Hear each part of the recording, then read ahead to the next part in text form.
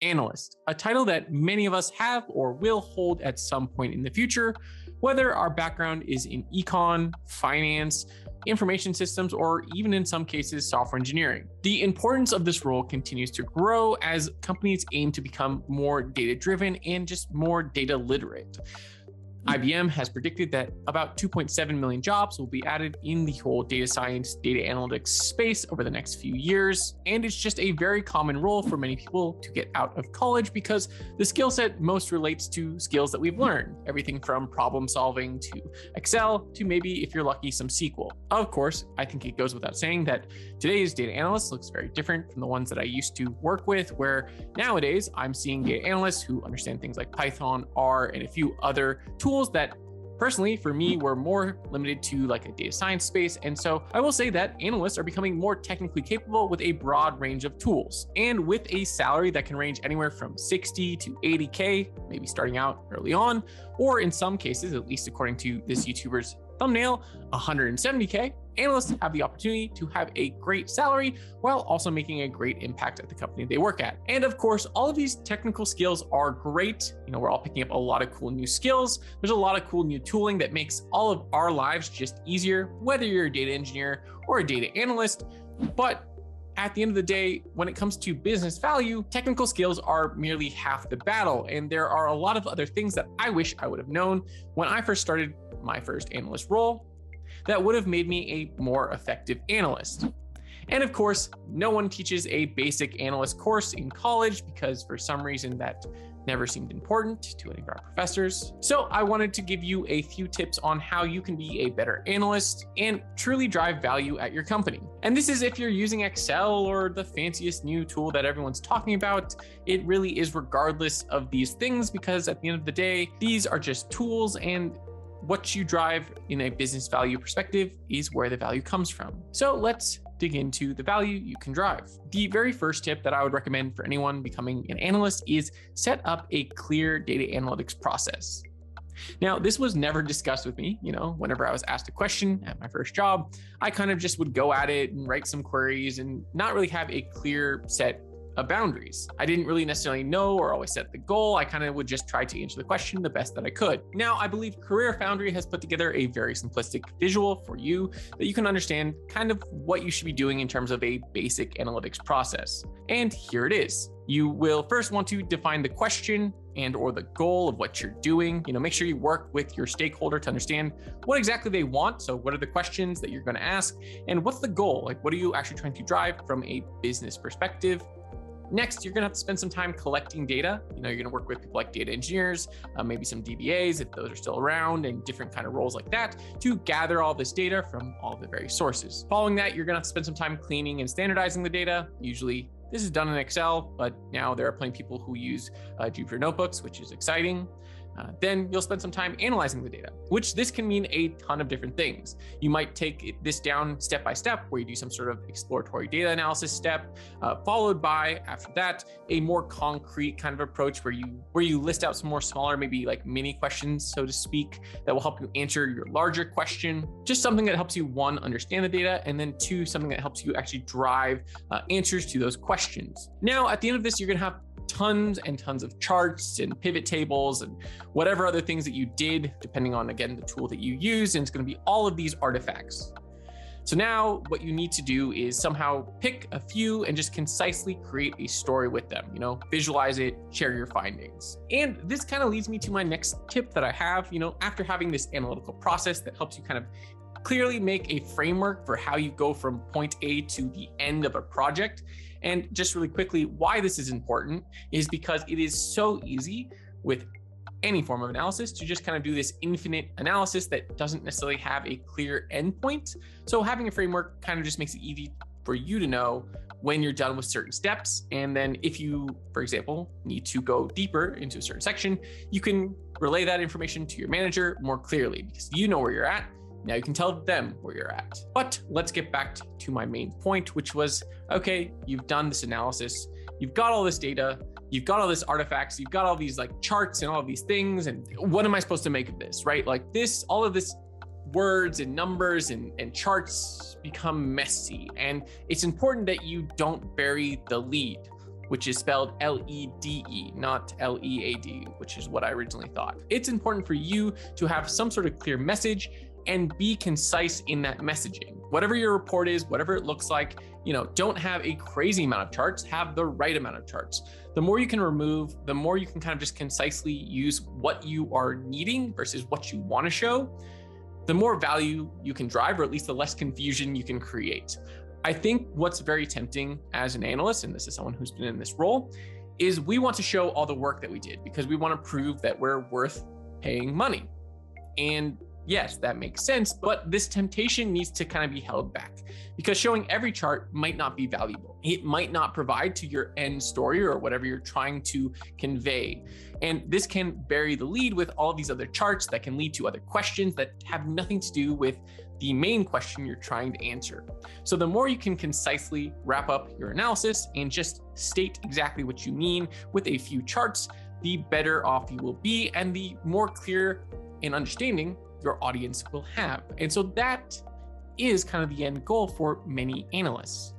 It's not to have a whole plethora of every chart they've done, but instead pick a few charts that really tell the story, make a clear conclusion, and tie it all together with some sort of either report or notebook. Whatever it is in the end, it doesn't necessarily matter as long as it's clear, concise, and to the point. Now, one step I didn't reference in having an analytical process that I think is important, especially as analysts become more technical, is creating some sort of peer review process. This could be having someone review your queries to make sure that they're accurate, or maybe just your general analysis flow, just so everyone kind of pokes holes in your analysis. I think this is especially valuable for younger analysts because one, you can understand what more experienced analysts are looking for in terms of like reporting, as well as kind of get a fresh pair of eyes to look over data. Because like any form of technical kind of work, we just get into this technical flow where we kind of lose track of what exactly we did to get where we're at, especially if we're looking at things over the next day. So I think it's important to have kind of some sort of peer review process that just looks to poke holes in whatever analysis you've done.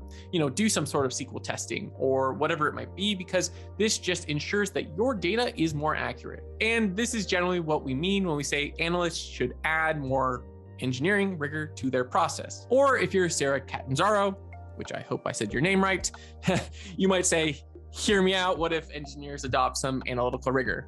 I really appreciate the flip side of it.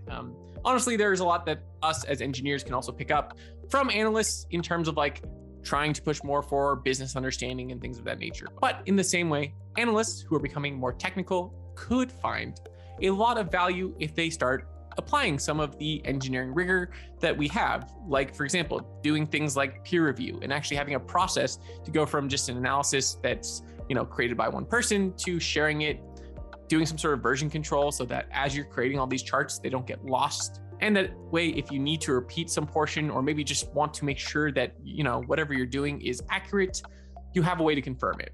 So that's the reason a lot of engineers say this. It's because we believe as tools and data and software are becoming democratized through low-code solutions, that there is still a need for rigor in terms of like engineering rigor when building things like dashboards and analysis. But let me not rant on that too long. Now, speaking of engineers, you will often be working with data engineers and DBAs and software engineers who create data sets in multiple different ways. Now, in some companies, you're gonna have pure and pristine data sets, just amazing data sets where nothing could possibly ever go wrong. Every piece and every column is 100% accurate, but I am 90% sure that those companies do not exist. So a great tip for anyone is to triple check your data. Just assume that whatever data exists, regardless of who made it, has some tendency to be wrong in some way or another. Maybe it's just a single column. Maybe it's a column that, although it's pulled into the front, shouldn't be because it's not accurate or it's not supported well. I've had examples where when I was working as an analyst, there was a column that kind of said like project number, and I would assume that this was like a project ID or something like that. And the funny thing was, within a few seconds of analyzing this column, I realized that in some cases, people used it as an ID column. In other cases, people used it as an ID column with a comma so that you could have multiple IDs in one column, which you can imagine the difficulties that poses. And still other people thought of it as a budget column. So they were thinking, oh, the amount of money that I have for this project. So especially columns that are free form or fields that are free form, you don't know if it's going to be right. Actually, one more fun story was I once worked at a company where we were getting in state abbreviation data, and you would assume like this type of column would be 100% accurate, or at least not have an invalid state, right? Like you'd at least assume that. Like it's not going to have an invalid state abbreviation because someone on the other side has a drop-down menu, right? And yet we found tons of state abbreviations that did not exist. I also learned about the abbreviations for like Puerto Rico, which is accurate, but there were others that were like completely off, did not exist, were not states that should exist. So just assume that whatever data you're getting has some form of inaccuracy in it. And you need to figure out what it is, why it exists, if you can fix it, and if you should ignore it because it's just completely unfixable. This is very important, especially as you're promising analysis to your stakeholders, because you're going to look at a data set and assume, oh, look, all of this data is right, and quickly find out that it's not or it's inaccurate. And in order to fix it, it's going to take 4 months. So just a quick note for anyone starting out, don't trust anyone that says their data is 100% accurate, because more than likely it's not, and there are going to be gaps. And it's just there, it's how it is. I don't think I've worked at any company, whether it's at Facebook, at Healthentic, at a hospital, at multiple different companies in terms of consulting, where data is always accurate. There are always issues, and how much you can fix that and how much you can go back into the source and fix that really makes a huge difference if you can do that. But don't assume it's going to be an easy fix. Now, another important skill that isn't necessarily discussed is knowing when to stop an analysis. And this is kind of partially wrapped up in having an analytics process. You've got some sort of endpoint. And it's important to know, like, when do you end? Because if you don't, it's just so easy to kind of keep going down rabbit hole after rabbit hole, asking new questions that may or may not provide value. So it's always important to kind of make clear distinctions on what you're going to do, what questions you're going to answer up front. So that way, kind of when an analysis is sort of done, or at least the baseline of it is, and then you can maybe add on to it more in the future based on what your boss needs. Truthfully, the role of analyst is constantly changing. The tools that people get to use are growing every day. There's more of a push for the concept of like an analytics engineer who kind of plays this middle role in between engineering and analyst. And so there's just this constant change in the term analyst and kind of what it means in terms of tooling. But in terms of what we do or what you're trying to drive, I don't think that changes. I think overall, you're trying to analyze data, find insights one way or another, and then communicate those insights to upper management. And if you want to level up your skills, yes, work on your technical skills. That will help you process and manage and work with more data in different ways. But you also still need to focus on things like having a clear analytics process, making sure you're concise and not burying the main point or the lead, considering putting in some sort of peer review process to make sure whatever you're doing is accurate, especially as you code more or have more technical kind of work and tooling. And most importantly, just assume that most of your data has some inaccuracies that you need to figure out quickly, and not spend a ton of time then analyzing data that either can't be fixed or is just plain wrong. And that wraps up my tips for being better analysts. And I think I said the same thing back somewhere in 2017 that I'm saying now in 2022. So I don't think these have changed. I'd love to hear from you guys. Let me know about your roles, what you're doing, and if you agree with these skills. Thank you so much, and see you guys next time. Goodbye.